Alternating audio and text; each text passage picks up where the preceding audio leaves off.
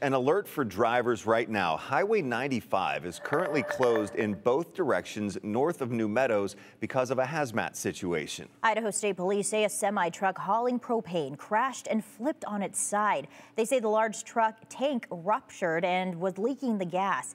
It was carrying between 8,000 and 11,000 gallons of propane. The Adams County Sheriff's Office says there is a mandatory evacuation for people within a mile radius of the crash scene at milepost 177. In a Facebook post, though, the city of New Meadows said it is not being evacuated.